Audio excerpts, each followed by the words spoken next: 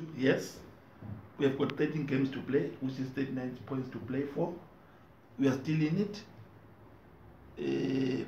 As much as we can say maybe I'm under pressure, I think my job at this moment is to channel all the energy that I have in making the point that I come up with a better game plan and strategy to go in Hwange and get 3 points. That's very, very, very, very important at this moment. As I said again, I always say this, there are things that I can't control. I will dwell with things that I can control. At this moment, the thing that I can control is make the point that the boys have enough training. I come up with a good plan to go to Hwange and get 3 points. That is important at this moment. I think it's very, very, very, very important. But I'm still positive. We can as a team get away from where we are at this moment. It's not a good position, I think.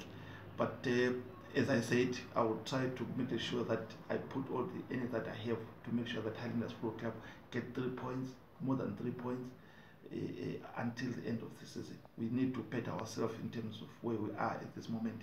We need to start winning games as much as possible. And remember, we haven't won away from Bulawayo, and we still searching for our first win away from Bulawayo, which is key at this moment. But I'm positive we'll go to Hwange and bring those 3 points.